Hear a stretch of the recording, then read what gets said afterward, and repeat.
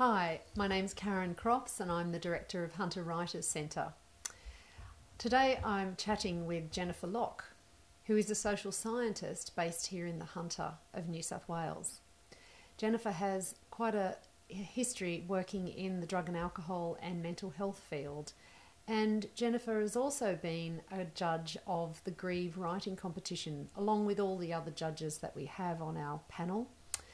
Jennifer's been involved in the project for a few years, and both in her capacity as having worked at the Hunter Institute of Mental Health, but also as a social scientist working for many years in this sector. So welcome, Jennifer. Thank you. Thanks for Karen. chatting with us today. Oh, it's a pleasure. Thanks for the invitation. So can you tell us a little bit about your experience working with mental health? And I love the fact that mental health has become an integral part of the Grieve writing project because, of course, it is linked in many ways, isn't it? Mm-hmm. It is, that's right. And look, my experience working within the mental health and drug and alcohol sector over a number of years has really been very inspiring in many ways, challenging in many ways as well. But also it's great to see how much the field is changing and developing, and also from the point of view of actually not just the service provision, but also in the coverage by media and also by people telling their own stories of lived experience, which is really, really important because there's a lot of stigma out there that around living with mental health issues, and a lot of beliefs and attitudes that are just based on people's perception without actually having known anyone that is actually living with mental health issues.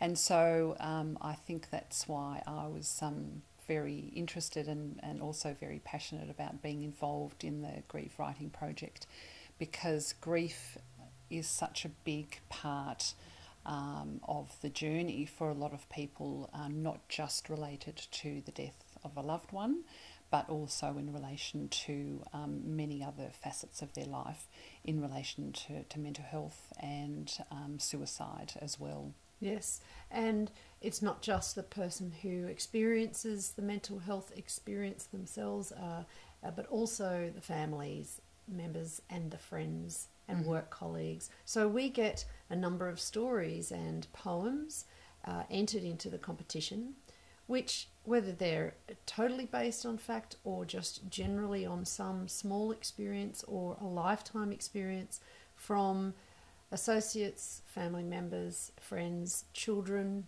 partners, and so many are so sad, but it really does capture the grief of the sufferer themselves and their close friends and family. Do you want to talk about that? Yes, look, it's been, as I say, it's been a real privilege to be part of the judges panel for the Grieve Writing Awards. And yes, I've seen so many different facets of people's emotions and experiences and journeys of talking about grief, and looking at writing as, some people may see it as a therapeutic way of actually putting their feelings onto paper, but often it really provides a very safe space, I feel, for people to actually be able to express themselves without being judged or without feeling like they have to fulfill certain expectations or fit in with what people's perceptions are around the grief process, because as we're aware, and as I've seen, as I say, especially working in the field for such a long period of time, grief can come up at different times, in different situations, and completely take people off guard, thinking that, especially in context of losing a loved one, that the immediate period after the loss is the hardest. But that's not the case, and everyone's journey, I think the really important thing to acknowledge is that everyone's journey is completely unique and completely different, depending on the circumstances, depending on what supports they have around them, and also really on their life circumstances and what comes up for them as well. There's two stories that come to my mind, and it gets repeated many times with the entries into the competition. One type of story is the grief of a parent who knew their child probably for quite a number of years before the clear evidence of a mental health illness was revealed. Mm-hmm. So a lot of their grief can be around remembering who their child, son or daughter was before this illness took hold, and struggling with living beside the person and caring for the person, often at the times of their worst experiences and worst incidences, remembering what they sometimes call the person inside, or the person they were before, or the person that sometimes is seen and then disappears. There's that type of grief. And then more recently I read a story that the judges picked about a daughter's experience of a father with mental health. And her grief was around, it was so sad. The grief around not knowing when she was a little girl the extent of the complexity of her father's lived experience. Mm-hmm. Then the anger that came with, why can't Dad just be like? And then the grief when she became an adult and Dad was dying, of coming to realise as now an adult the complexity. And then of course there's the very sad experience of the son or daughter who lost the parent, who suicided as a result of the mental health experience, and then what they have to live with. Do you have any comments about all that? Right, yes.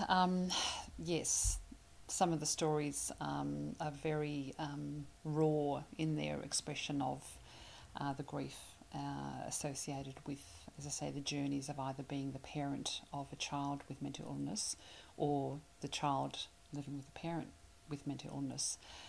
And I think it's really important to understand that the carer or the loved one really needs a lot of support through that period of time as well, and for some people that can be a lifelong support that needs to be in place.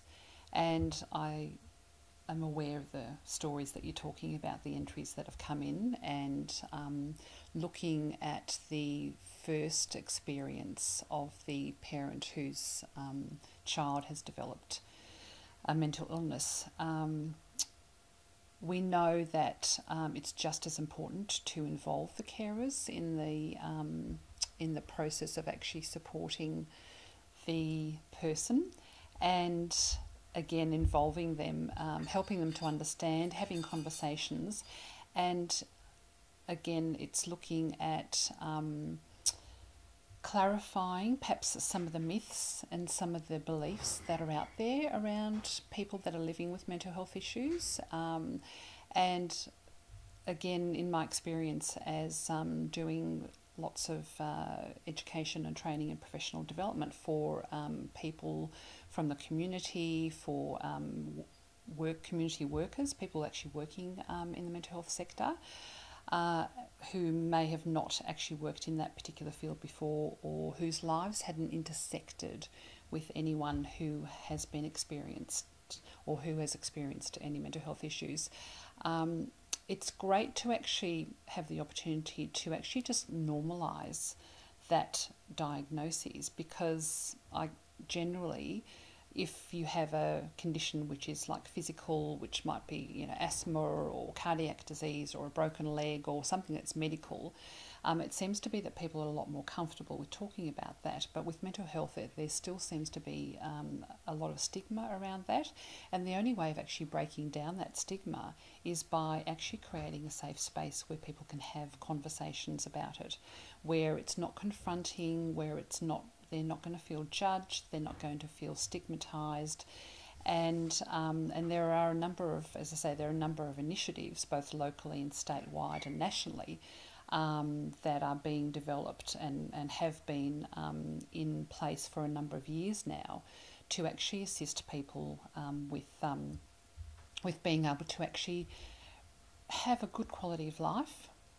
As I say, whether it's for the person that's experiencing the mental health issue or whether it's for the carer, but it's also one of the organisations is Sane Australia, and they have a great range of programs. One of them is that they actually have a what's called a living library. So it's a whole. They have access to a whole range of people with lived experience, who will go and do public talks, who will actually speak about their experience, perhaps online.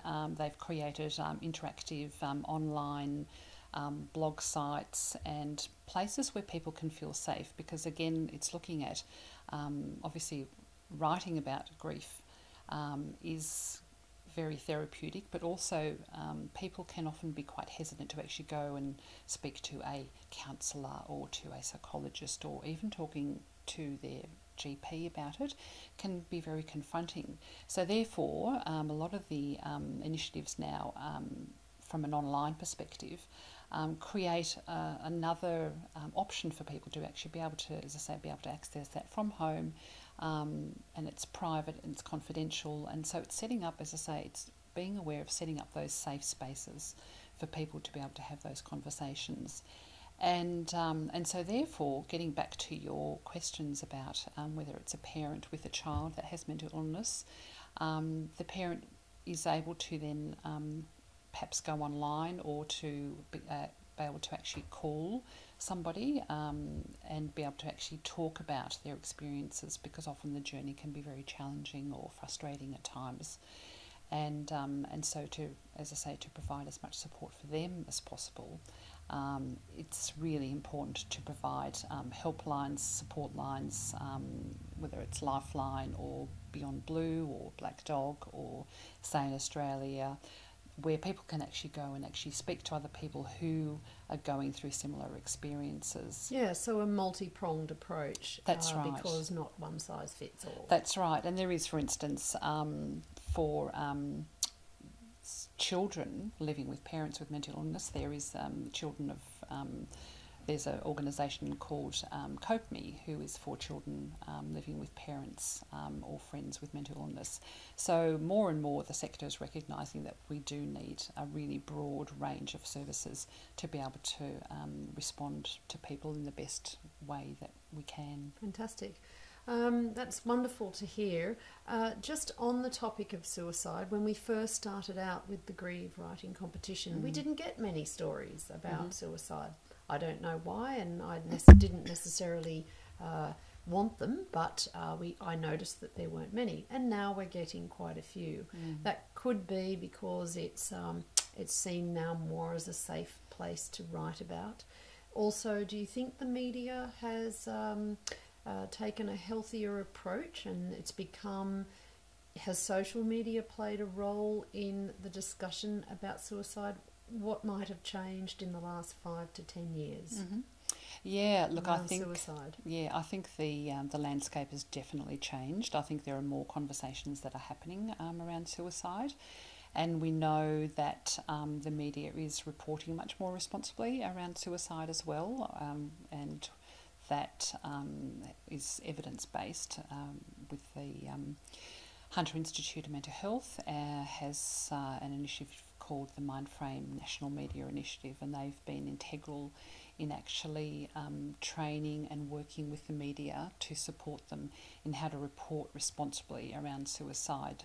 And so there have been studies that have come out looking at media monitoring studies, looking at the number of articles that have been written around suicide back in 2001, 2002. That study was then repeated in 2007 and 2008, and it showed the quality of reporting had increased quite markedly. I think there was up to around about 75% 75 to 80% compliance with the Australian Press Council guidelines on reporting on suicide. So yeah, and there is, as I say, a marked increase in the not only in the amount of reporting but also in the quality of reporting. And also, I think as a ripple effect of that, I think people feel that they need to have a platform to be able to talk about suicide, because we know that suicide and the grief associated with suicide can be quite different for people because of the way that the person died.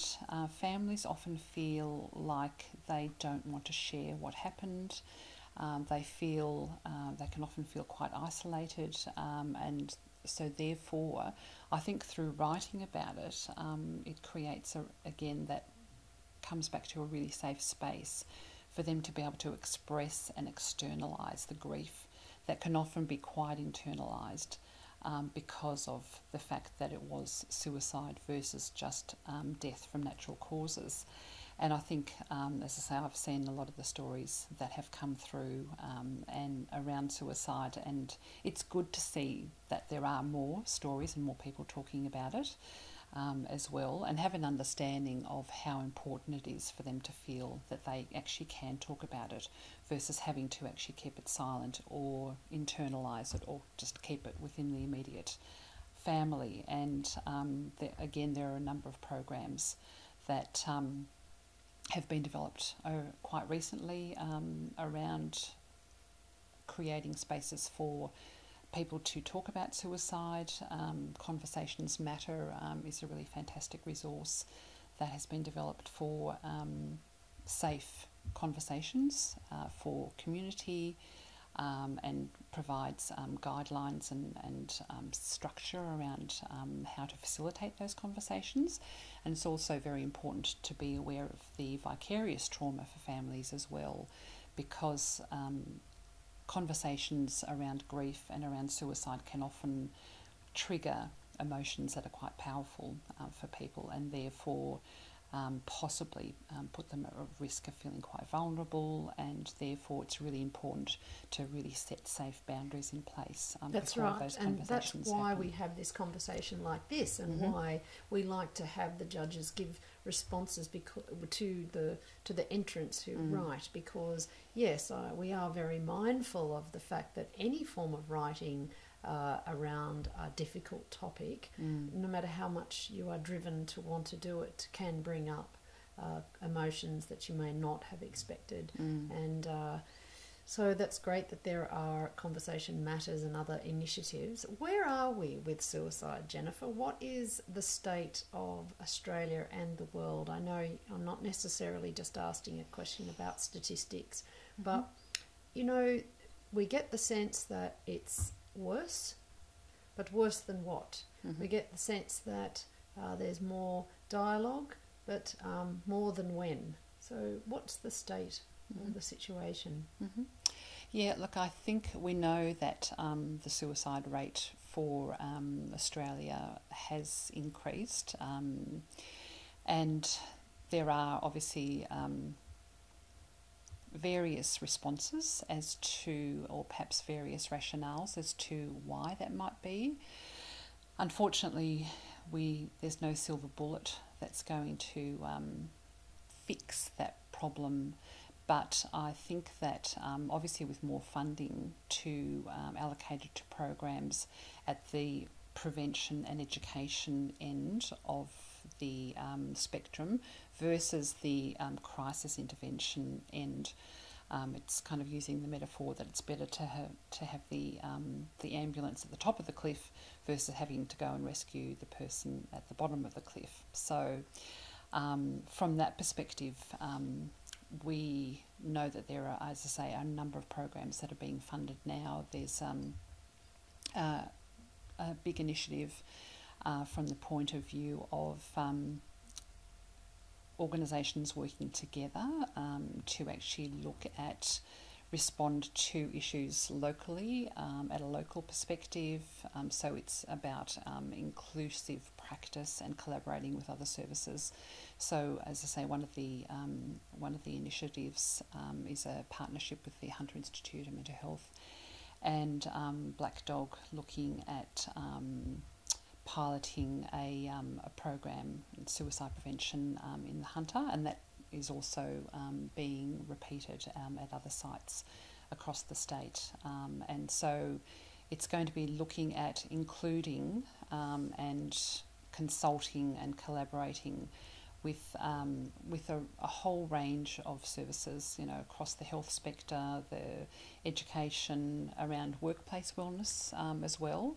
So it's around, again, provision of training and education for people and from at all ages to be able to, as I say, to have those conversations around if they're feeling suicidal, or if people also self-harm is a really big issue as well, because we know that there are, for every one suicide, there are around 5 suicide attempts. So again, it's having an understanding of how we can actually help and support people to know that there are services out there to assist them if they're feeling like they're wanting to self-harm or to suicide. And it's also really important to educate people around feeling okay about having conversations with their friends or with their loved ones or their families. If someone's not feeling okay, for them to feel like they don't have to have all the answers, but they actually know how to have those initial conversations, and then also to know where to refer them or to know where they can actually get help and support. And one of the campaigns, for instance, is Are You OK Day, which is a really fantastic initiative which runs nationally every year. And it's just about asking your mate or your friend or your work colleague, you know, how are you? Are you okay? And just going beyond the, oh yes, yeah, I'm great.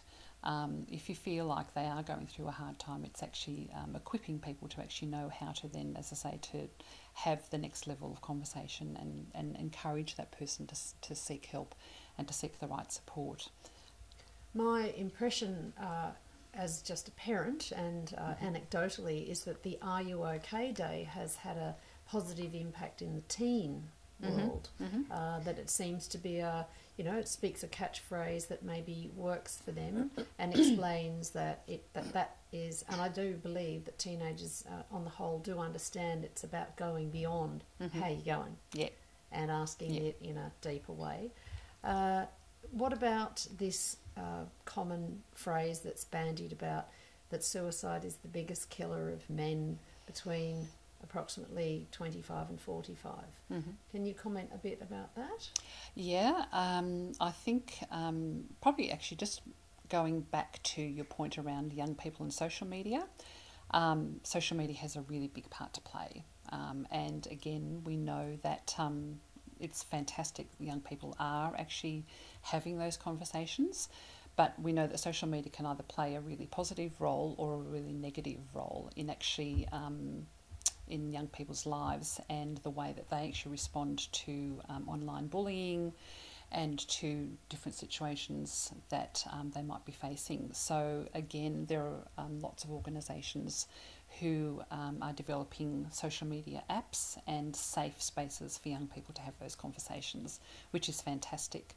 And there's lots of different apps that young people can access as well, and looking at also then encouraging people who might be at risk. As you say, you're right, it's the the middle-aged males who have the highest rate of suicide.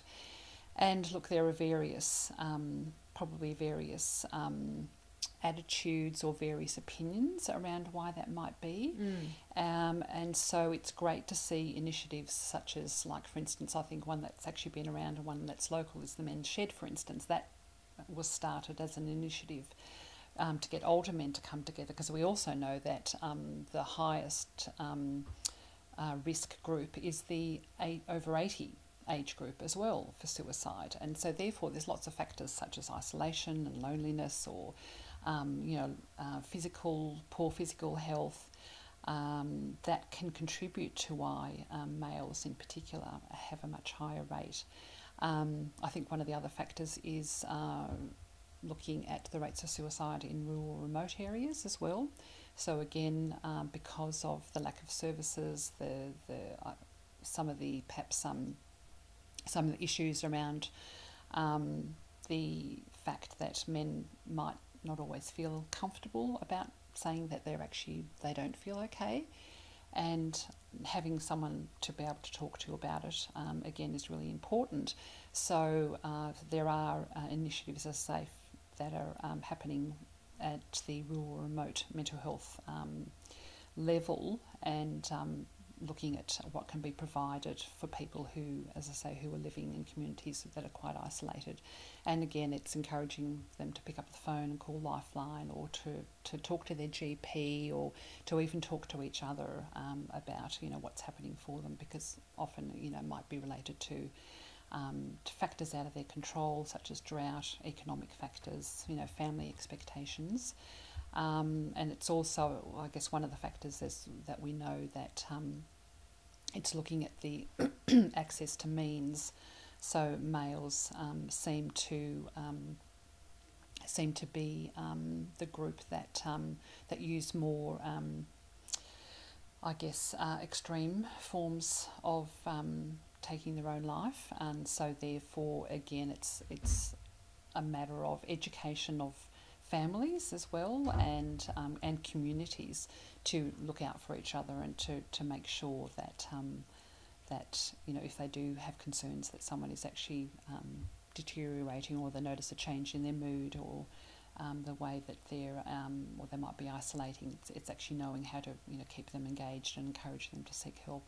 Okay, so just on that, on a very specific level. So you have a friend who not only shows some signs of retreat and declining in their mental health, in your own lay opinion, and you want to bring the conversation up, and you might have even used the word, I understand, using the word suicide and speaking quite plainly is considered important to not beat around the bush.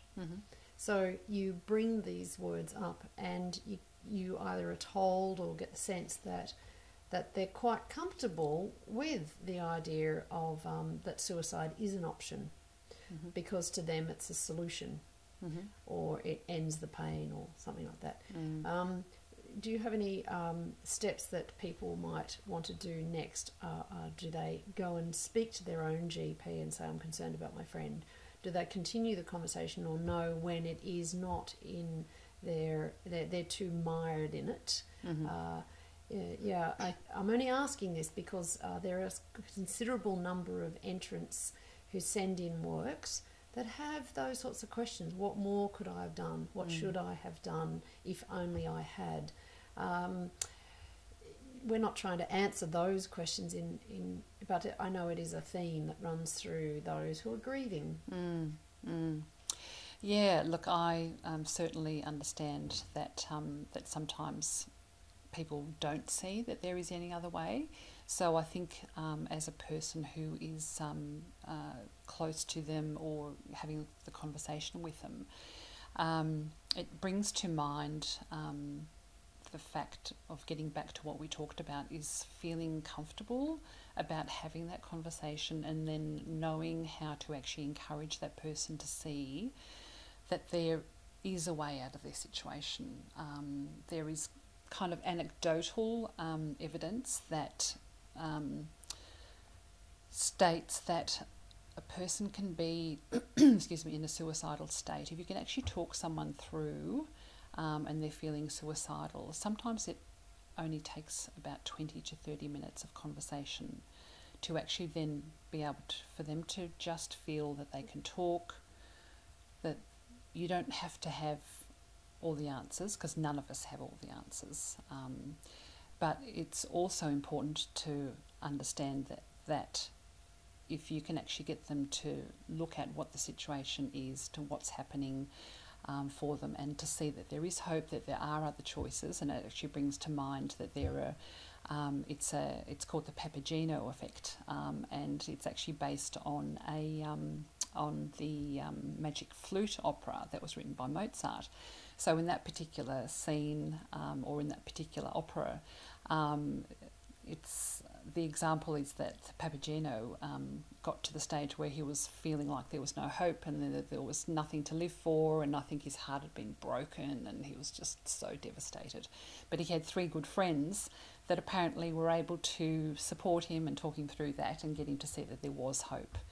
And I think we haven't really touched on the issue or the topic of hope, but it's basically it's getting that person to see that there is always hope, that taking their own life is not the solution, as opposed to, and again historically from a writing perspective, we talk about when we're actually educating journalists and journalism students and people working in the suicide and mental health prevention sector, there's another equal and opposite dynamic that's called the Werther syndrome, and that's based on a book by Goethe, which is written back in the late 1700s. You may know of it. It's called The Sorrows of Young Werther.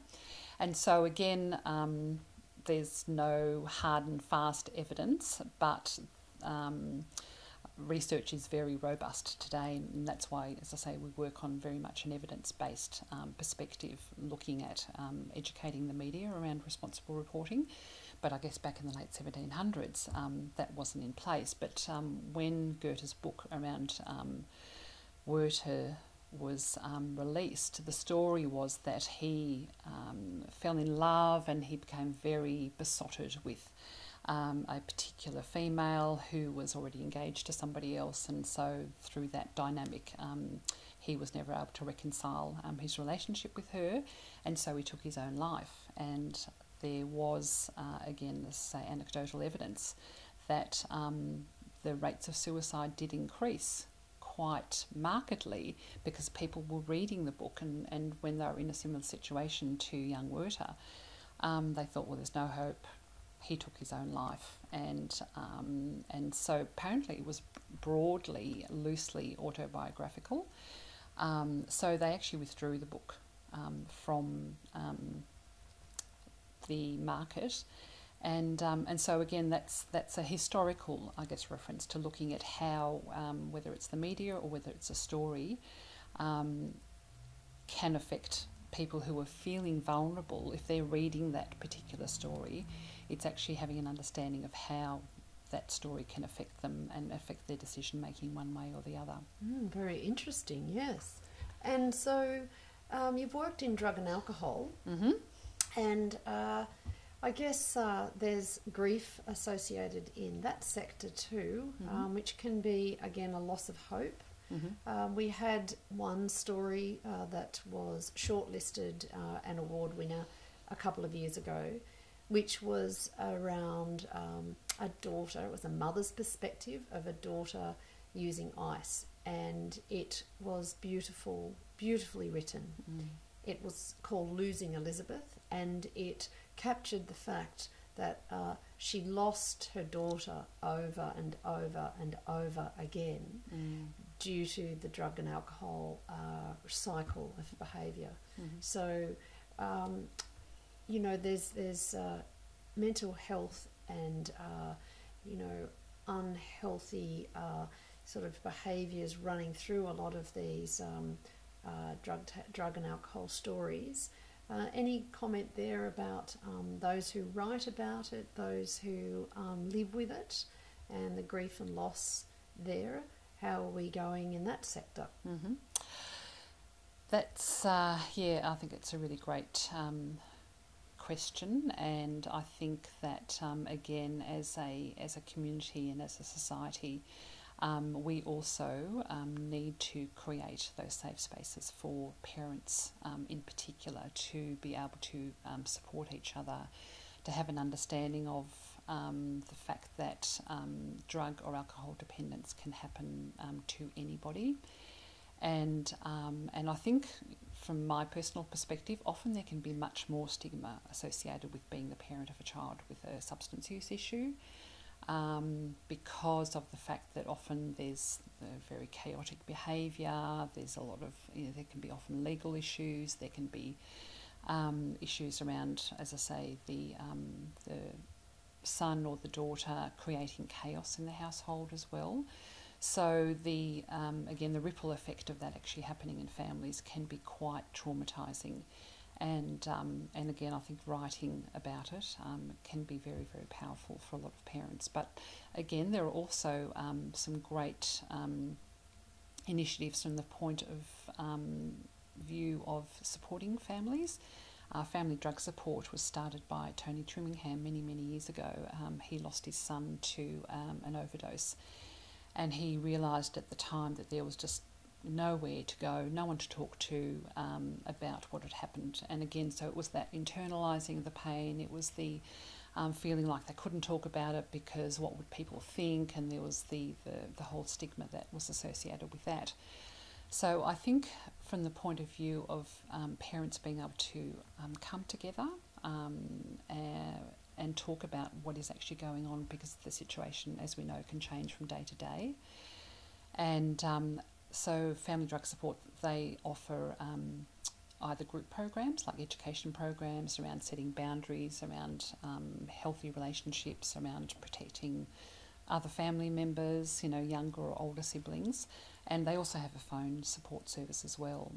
So I think, again, with education and raising awareness around the fact that it can happen to everybody, and in my experience, I've seen people come through the doors from the families living in poverty right through to the most wealthy and very high profile families within Australia.